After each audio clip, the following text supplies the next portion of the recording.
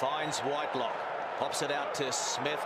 Cruden, he's got a kick across now for Julian Savea, unmarked, takes it brilliantly. He has Dang unmarked on the inside.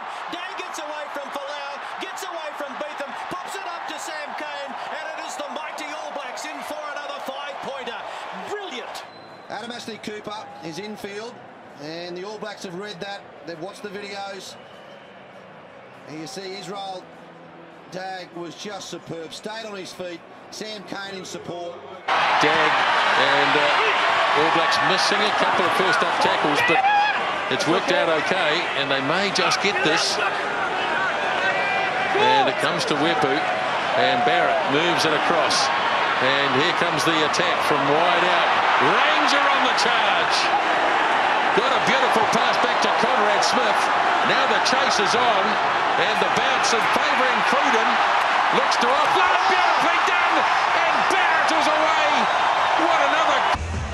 This is Ranger. Watch his ball as he's going to ground, flicks it out the back. Conrad Smith catch and kick off the left foot straight away. The ball from Cruden is sensational.